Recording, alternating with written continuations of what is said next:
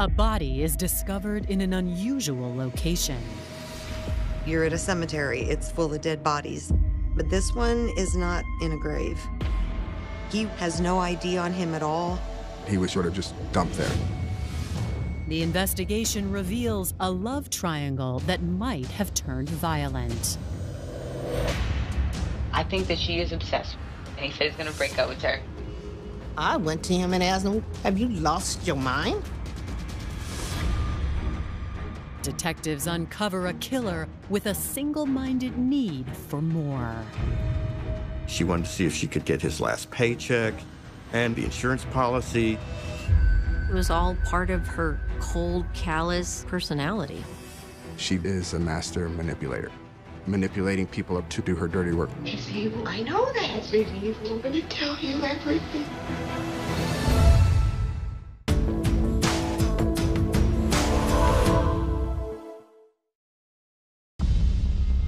On Sunday, January 17, 2010, detectives in San Antonio, Texas, receive an unusual phone call from a patrolman making rounds in the city. About 4:45, the phone rang and the patrolman said, I'm out at the cemetery and there's a dead body. And I'm like, right, you're at a cemetery. It's full of dead bodies. And she says, yes, ma'am, but this one is not in a grave. So I said, okay. So I drove over to the cemetery. When Detective Miller arrives at the cemetery, she is briefed on the discovery. A tourist went out for a walk. He said when he walked past the cemetery, he noticed someone he thought was sleeping. When he turned around to go back to his hotel, he looked again and noticed that the body had not moved. At first glance, Detective Miller doesn't see an obvious cause of death. You could actually see that there was blood in the chest area and in the head area. So we called the medical examiner, and as soon as they rolled him over, it was obvious that he had been shot multiple times. At that time, I'm not going to try to count bullet holes because you don't know what's entrance, you don't know what's exit. It's always better to just wait for the autopsy. Given the condition of the body and lack of blood at the scene, investigators surmise that the victim was shot several days earlier. I would say the body was in lividity. He was very rigid. It was very clear that he was just sort of just dumped there. Where the victim was killed isn't the only mystery. He has no ID on him at all. It's going to be a John Doe. So we had to find out who he was. We started working to see if anybody had made a recent report of, of a missing young, apparently healthy black male.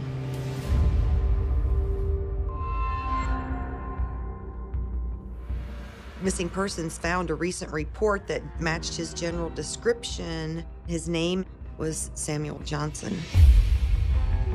26-year-old Samuel Johnson Jr. had been reported missing by his parents after failing to come home from work on January 13th. He was supposed to go to work and then he would be back. His mom was unable to get in touch with him. He's not answering his phone. Samuel was not the kind of person that just fell off the map. He wouldn't just walk away and not tell you or tell somebody. Nobody's been able to contact him. He was missing. That was a sign that something was up. He is too responsible a young man for that. The desk sergeant asked for the description. We filed a missing person report. It's been 5 days since Samuel went missing, and his family is still holding out hope they will find him. Meanwhile, 40 miles away, a medical examiner is attempting to ID the John Doe. We went looking for him. At this point, my mind is all over the place. I just wanted to know where my son is.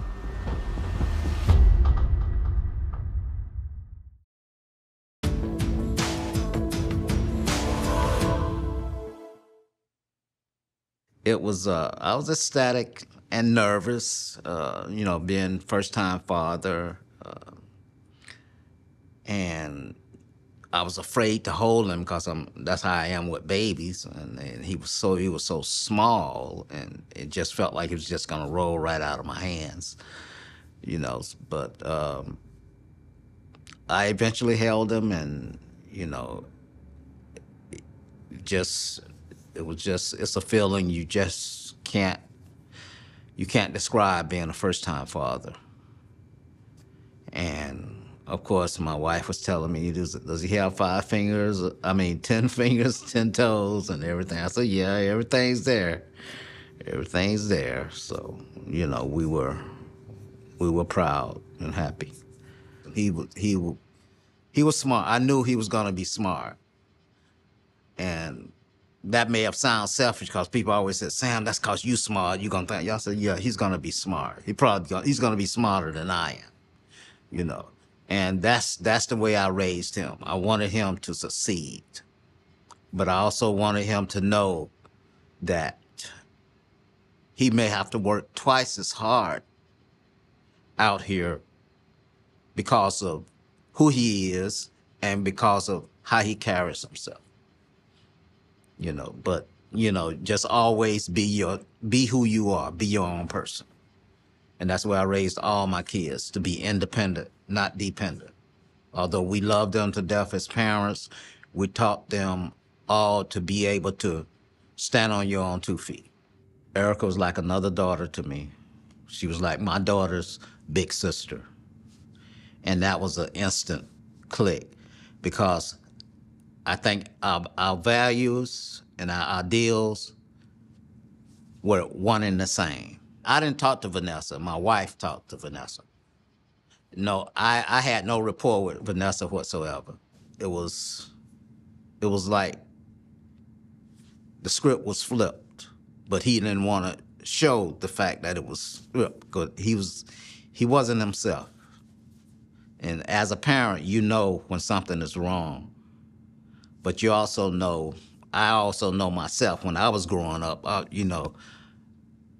as a man, it's hard to approach another young man that's trying to find his way and tell him, hey, son, that at the end of that cliff, the end of this road, there's a cliff. It's hard to get that through a kid's head when he's trying to become a man because he knows it all.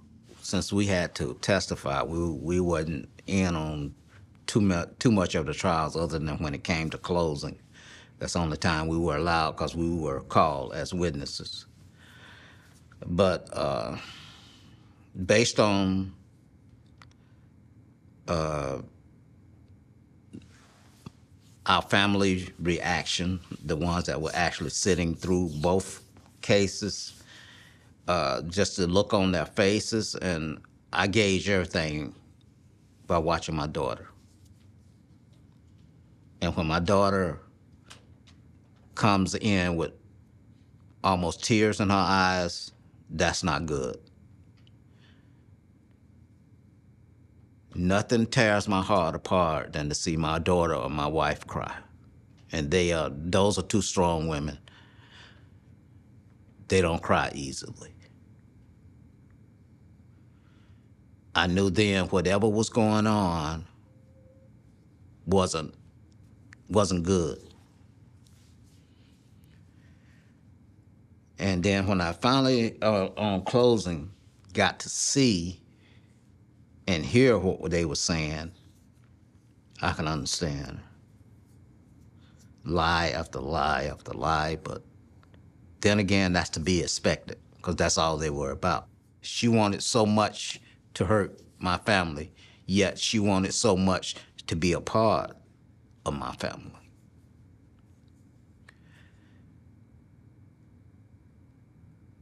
People ask, why you think she did this? I said, well, first of all, it was a money factor. Second of all, Samuel was everything she wanted to be.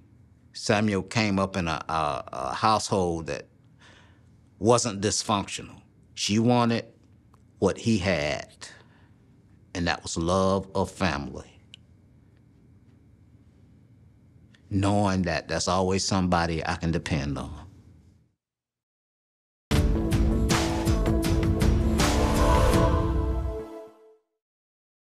Well, when I start an interview, I like to go really slow because I like to get background information, and I also, even after, no matter what they say, I still have more questions. Well, how do you think it led up to this or whatever?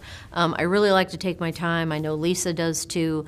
You just don't know during the investigation, or even by the time the case is handed over to the district attorney's office, you don't know what piece of information that you got from the interrogation or the interview. You don't know what's going to be important. So that background information could really play into, the case, and you just don't know. So while I'm in the interview room and I'm talking to Vanessa and getting all her background and stuff, she's the one that told me they'd been together 2.5 years. They had a baby together. She knew that Sam was engaged to Erica. She knew, of course, Sam's parents.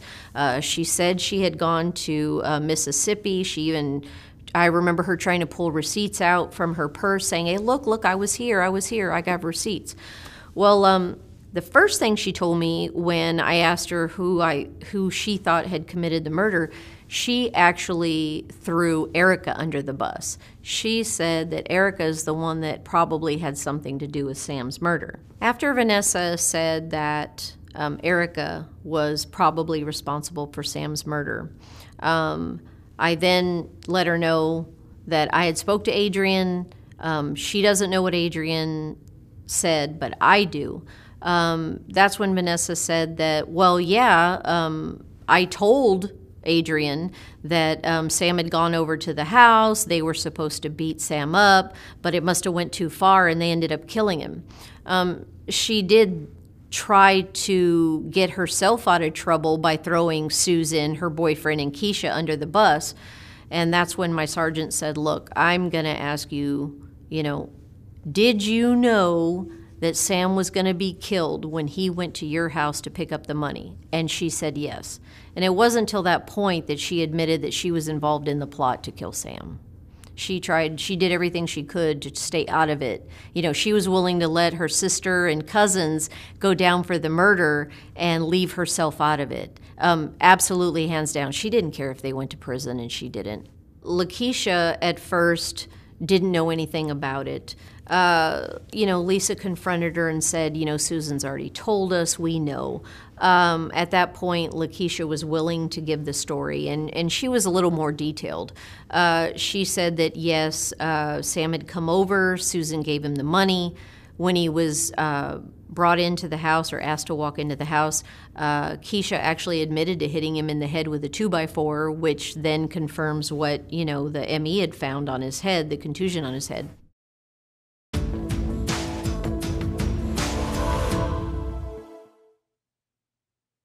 Vanessa Cameron belongs in prison as much as anybody I've ever seen.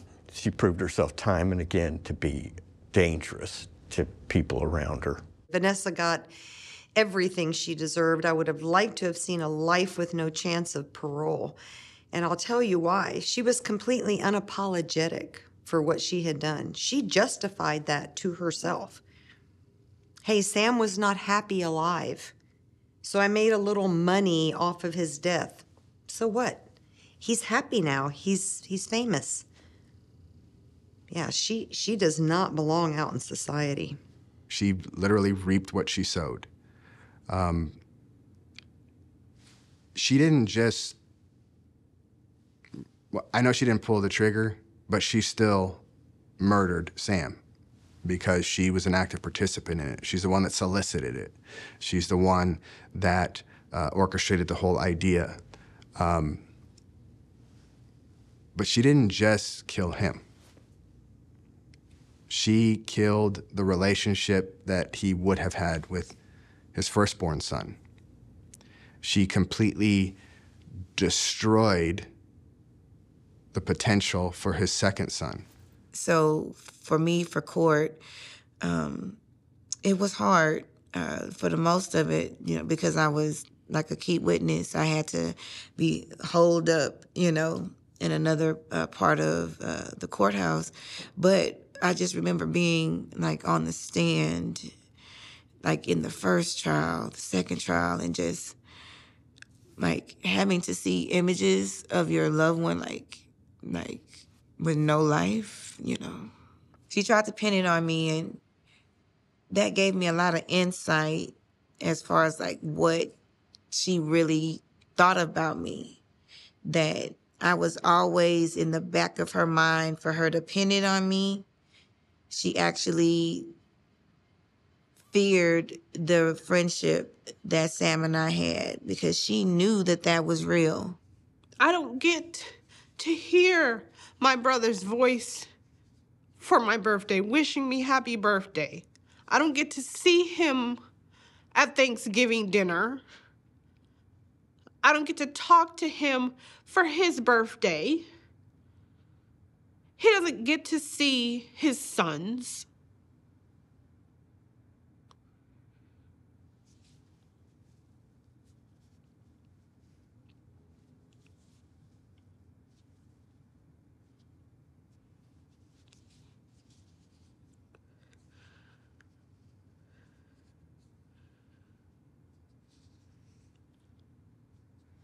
The only way, I could never pick up Samuel. He was almost 6 feet. I think he was 5'10", 5'11". I could never pick him up. I can pick him up now. He's in an urn.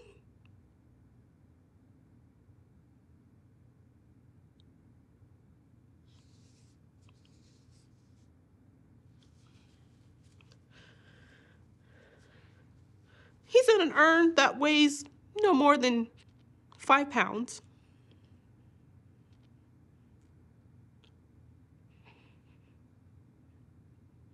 That's how I talk to my brother.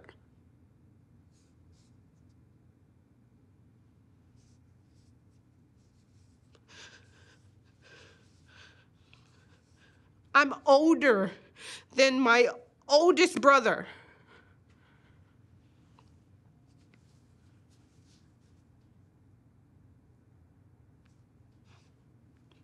All because somebody wanted money.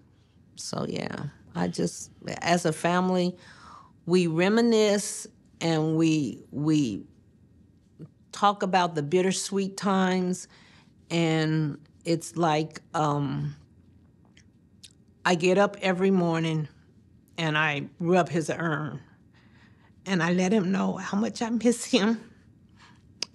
And I just tell him that we're gonna make sure that everybody involved does their time, because what they did to him was not necessary. If he wanted to leave, let him go. Let him go. You don't turn around and kill somebody just because you want some money. So yeah, I feel that I'm at a point now where I have a little bit of closure, but I will never have complete closure because I hurt every day. I hurt every day.